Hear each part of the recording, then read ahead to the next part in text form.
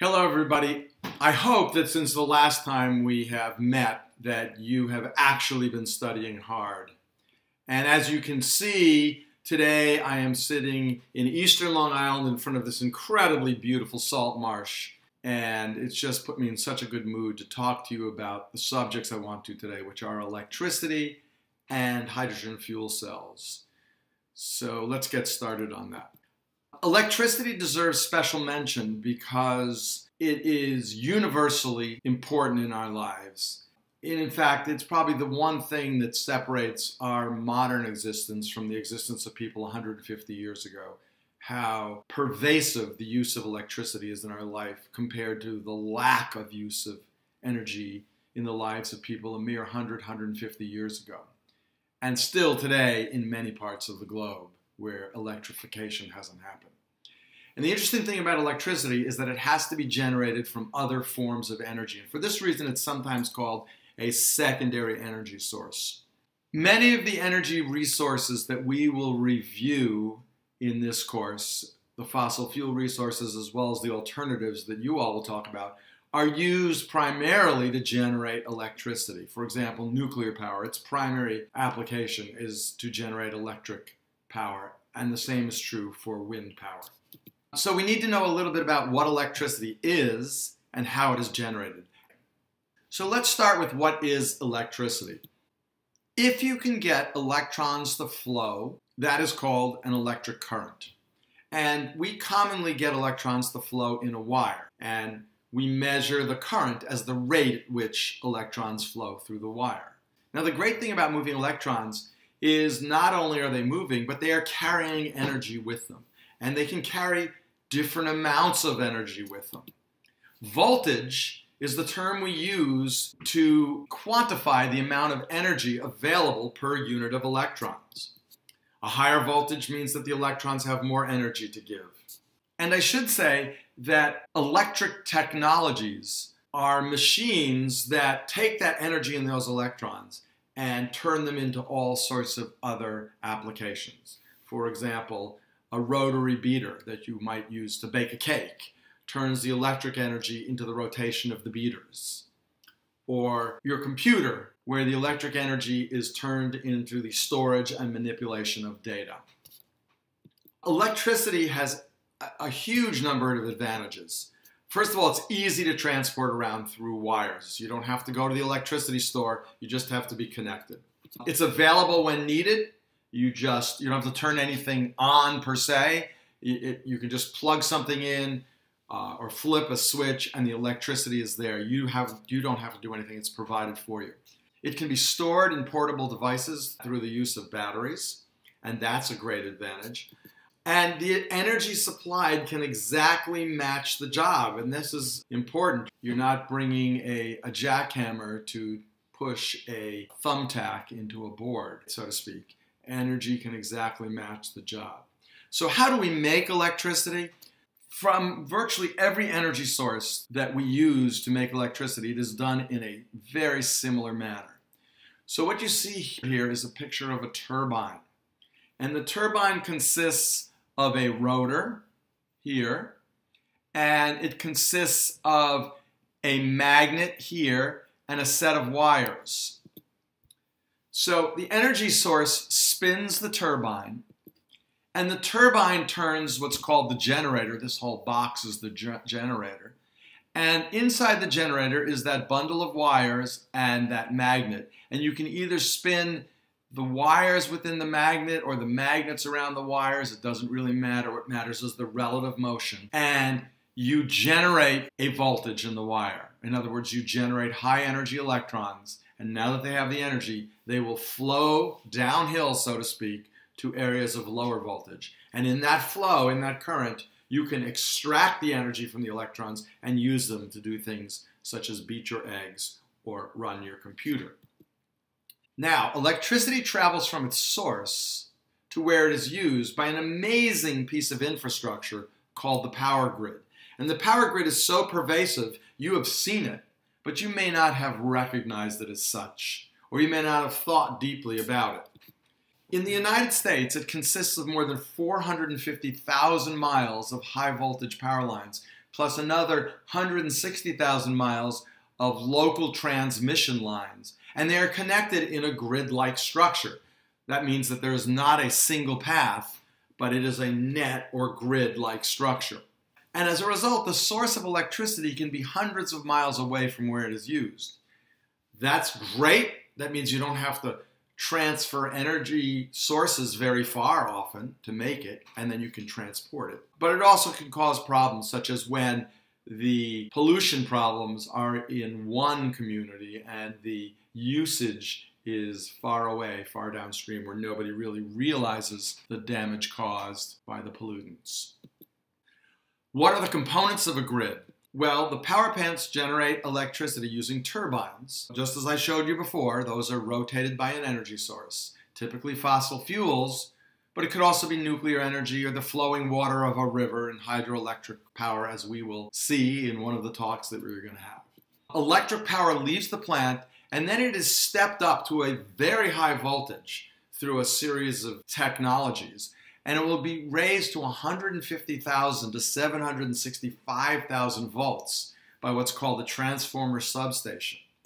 And then the electricity is carried by the so-called high voltage transmission lines, and I will show you a picture of those in a second. They're coming up.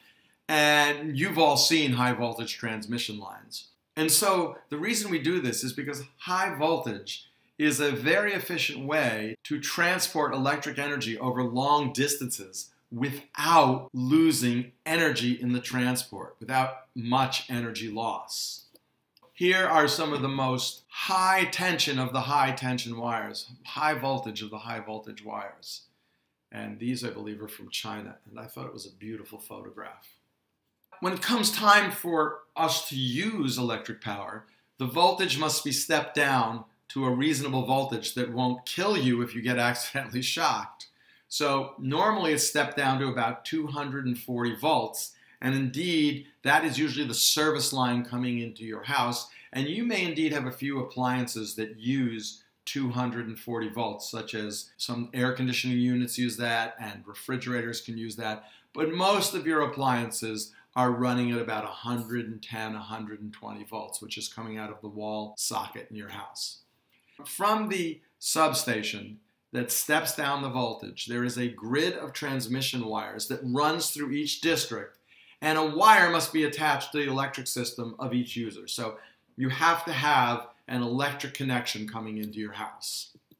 Even at only 240 volts, the power grid has the potential to supply very large amounts of energy very rapidly to users. And as you might imagine, that can be very dangerous if the flow gets too much.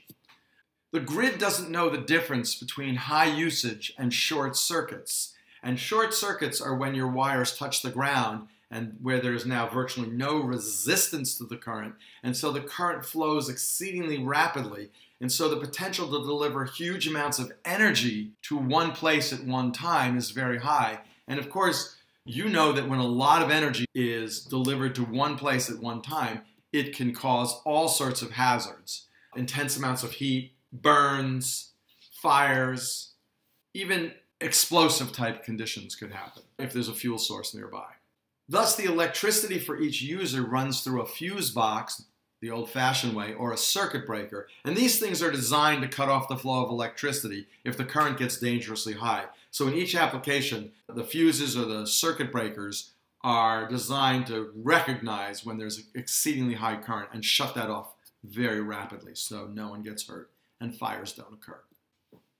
The one downside of electricity is that the grid cannot store energy. And that means that power companies must be able to respond to demand relatively quickly. And they need to be able to do that by increasing the output of each turbine or by bringing more turbines online and doing that quickly. The alternative is that the whole system shuts down and you get a blackout. So we're not going to go into the idea of a blackout, and I'll leave that for you to look up on your own if you'd like, or to study in a physics class of some sort or technology class. But what this means is that the power companies have to look at the aggregate demand for electricity for each day. And we're going to see what that looks like on the next slide. So here we have the demand for electric current from New England on October 22nd, 2010. And I want you to take a second to just look at this, maybe pause the video when I'm done talking, and see what pattern you've noticed here. Okay, so you're back now. Well, what you probably noticed is that at nighttime, which is right here, from 0 o'clock to about 5:30 in the morning, there is low demand. And then as people wake up and get going, the demand ramps up. It's called the morning ramp. After that, the load is pretty consistent. The demand is pretty consistent throughout the day until you finally, about 6:30 or 7 o'clock at night, you get the highest demand of the day. And I'll leave you to figure out why that would be, especially in October in New England. And then starting about 6:30 or 7, the load continues to decrease for the rest of the day until midnight or so when it reaches its low, or reaches very near its low. So that's the typical demand. I should also point out that peak demand is highest during hot summer days. And I'm going to leave you to figure also out why that would be. Why would peak demand be the highest on summer days? And it occurs at about the same time, somewhere between about 5 and 8 o'clock in the afternoon. So what's going on there? See if you can figure that out. Bring it to class if you can. These spikes in demand are challenging for power companies and put a lot of stress on the power grid. Thus, companies, what they do to respond to that is they change their price in response to demand. And the goal of changing the price is to try to smooth the demand throughout the day. So electric energy prices are higher when demand is high, and they're lower when demand is low. And that is a price signal that, hey, if you possibly can, use electricity at the times when it's cheaper. Most of the electric infrastructure was built around the 2 decades after World War II, and it's getting old now. And now that we have digital technologies, many people have realized that digital technologies could, if they're installed in the power grid and if they're installed in appliances that consume electricity, that they could develop a lot of desirable properties on the grid. And they call this the smart grid because of the two-way communication between users and producers. The great thing about the smart grid is everybody believes that it has the potential to decrease stress on the grid, which means that will increase the performance of the grid and decrease the cost of maintaining the grid. And it has the potential to smooth demand over the course of the day, which also decreases stress on the grid. So this is all excellent for the future of electricity as it gets smartified. And as I said earlier, the two-way communication between producers and consumers will be able to anticipate increased demand. And the other thing that it will be able to do is encourage the shift of power usage to times when demand is less. I mean, imagine appliances that automatically run at night when demand is low and schedule to use energy in the low demand times. I do not understand all that much about the smart grid, but that is an interesting thing to keep your eye on in newspaper articles to see what the future holds. So that is what I want you to understand about electricity. And I think if you can comprehend what I'm saying, you will appreciate electric energy and you will be better able to understand the experience you have with electric energy, and you will be better able to understand the issues that arise from energy production as they concern electricity. The next thing I want to talk to you about is hydrogen as a fuel source. You may have heard of hydrogen fuel cells, and you may have even seen cars that run on hydrogen gas. Hydrogen gas, H2, contains a large amount of energy. It reacts explosively with oxygen to form water, and the explosion is the indicator that the hydrogen contains a lot of energy. The release of that energy, if it could be done in a controlled, non-explosive way, could be used in various applications, and thus H2 is an intriguing source of energy. It's also incredibly abundant on Earth, but not in the form of H2. So it's abundant in water, H2O, but not as hydrogen gas itself. So you have to make hydrogen gas to use it as an energy source. The advantages of using hydrogen as a fuel source is that it can be produced from any electrical source by electrolysis, and I believe most of you saw electrolysis of water in your chemistry classes, and you saw that you could easily run a current through water and get oxygen gas to form and hydrogen gas to form. When you burn hydrogen fuel, when you combine it with oxygen, the waste product is water, so it does not create any greenhouse gases, and very few other pollutants are created. It can be used in vehicles, and it can be scaled up or down to large applications or small. The disadvantages, though, are considerable. Hydrogen is highly volatile and explosive, so it requires special storage. And it is highly inefficient to produce, meaning it takes a lot of energy to make it. So you're going to waste a lot of energy in making hydrogen gas. So that's one thing that I think really kills hydrogen as a fuel source. But the second thing is, most hydrogen on Earth is currently produced using natural gas, and it creates large amounts of CO2. So making hydrogen gas actually has a very large CO2 footprint. Let's just look, though, at how this might work. So the whole idea here is that you use electricity, and that requires a fuel source, to do electrolysis on water, where you capture the hydrogen, you let the oxygen just go off into the atmosphere, no harm adding a little oxygen to the atmosphere, and then you store it, and then you combust it, and you use that energy for whatever you need an energy source for. The most common application currently is to run hydrogen fuel cell vehicles. Here's how the fuel cell works. So you can see a picture of it here on the screen. And it runs actually like a battery in that there are two electrodes. And the hydrogen fuel comes in and it interacts with the electrode and sends an electron through the electrode. And then it creates hydrogen ion in here. And then the hydrogen ion goes to the other electrode where it combines with oxygen and now this low energy electron to make water as the waste product. So a vehicle that has a hydrogen fuel cell requires hydrogen from a tank and oxygen from the air. It's similar to a battery, but you never have to renew the battery because the reactants are supplied from an outside source. So unlike a battery, which contains all its chemical energy within it, and then that eventually is used up, you just keep putting a new hydrogen tank on your car or filling up your tank at the hydrogen gas station, and you can keep using your fuel cell. But as I say, the impediments to using hydrogen fuel cells in cars are still huge, mainly because the creation of H2 gas is so inefficient and it is so expensive. So I don't think we're going to see widespread adoption of hydrogen fuel anytime soon. I want to say something about energy storage quickly for a second, and this will be a point emphasized in one of the talks. A big problem with many kinds of alternative energy sources is that they're only available intermittently from time to time. For example, solar energy is only available during the day, and wind energy is only available when it's windy. Similarly, certain sources such as nuclear power and coal-fired plants are best run continuously and at a very high level, and they're not very well suited to meeting the changes in peak demand.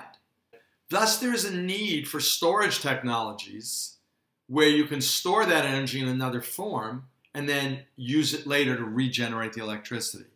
And the problem is that most of the current energy storage techniques are pretty inefficient. That is, much energy is lost when the energy is stored and then when it's reconverted back into electricity. And this is, as you will recognize, the second law of thermodynamics, which says every time energy is converted from one form to another, some of it is lost as useless heat to the environment. So there's a big research opportunity right now into the development of new forms of energy storage. And some of the current areas of research, and we will probably hear about some of these in our talks in the coming weeks, are superconducting magnetic energy storage, compressed air energy storage, electrochemical energy storage, kinetic energy storage, molten salt energy storage, and water energy storage. And another one that could happen is using the extra energy to create hydrogen and storing it as compressed hydrogen gas. So there are all sorts of ways to look into energy storage. We're now at the point where we're about to look at fossil fuels. That will be the next talk. But I just couldn't close this talk without talking about what I've called the energy conundrum. And I just discovered that somebody has written a book called The Energy Conundrum, which precisely captures what I was thinking when I wrote this slide several years ago. And that's it. Here's what this book says. Energy is the solution. It is also the problem. Well, what do we mean by that? Well, improved standard of living can be achieved by using more energy. In other words, energy is a very good way to improve the standard of living for a lot of people quickly. And so this is the route that many nations have opted for to affect development. The problem is that increased energy use has a host of environmental problems that come along with it. I think we've seen some of these already, and we've probably only seen the tip of the iceberg by focusing on climate change, which admittedly is the most important and pressing at this point, making all the others look small. But the other problems are significant as well. If you think about it, people don't want energy per se, but the comforts that come from it. Thus, at some point, humans need to consider how energy is to be used to provide an increased standard of living for all people without destroying the planet. And that's going to require a reckoning of where we really need to use energy and where we can forego using energy. I believe that this is going to require significant cooperation, significant planning, significant government, and a significant sense that we as human beings are living on spaceship Earth and need to live this way, rather than the ideology which says, I live on this piece of land and I can do whatever I goddamn well please with it. We are going to have to think about how we can live together. What are the things we can forego doing, and what are the things that we absolutely require? I don't think that's a scary process, but I know some people do. I think it's a real opportunity for a deeper sense of engagement in the planet and a deeper sense of engagement with other human beings, which itself will be satisfying for many, many people.